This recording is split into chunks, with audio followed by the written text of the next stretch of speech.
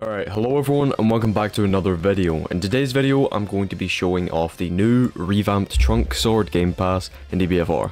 I just wanted to make this video real quick just because I think the Game Pass is sick and I want people to, if they've not bought the Game Pass, to see the video and, you know, decide if they want to buy it or not. Because obviously, if I was a player, you know, just like playing the game without buying any game passes, I would like to see what the game pass was before actually buying it. So I'm just gonna do a little showcase.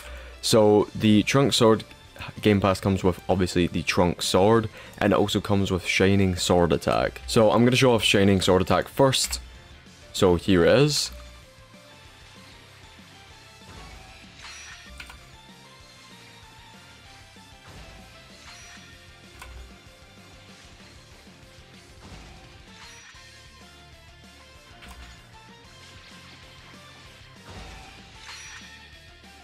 Okay, so here are the combo strings. So we have the normal L combo string,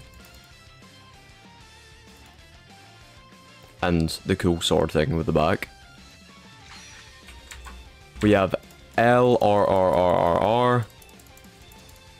My personal favorite, L, L, R, L, L, L.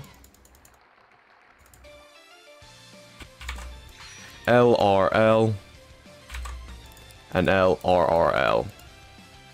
There's one more combo string, but it's this. And that doesn't do like a knockback at the end, but Nell put it in the update logs anyway. Okay, so that's basically it for the Trunk Sword Game Pass. The outfit, if you're wondering, the 3D Trunks coat outfit you get from the history missions. Since I'm assuming some people would probably be wondering if you get that from history or from the Trunks Game Pass, you get this from history missions. It's not a Game Pass thing. But yeah, that's about it for the video. Thank you guys for watching. Hope this helps you make up your mind if you want to buy the Game Pass or not.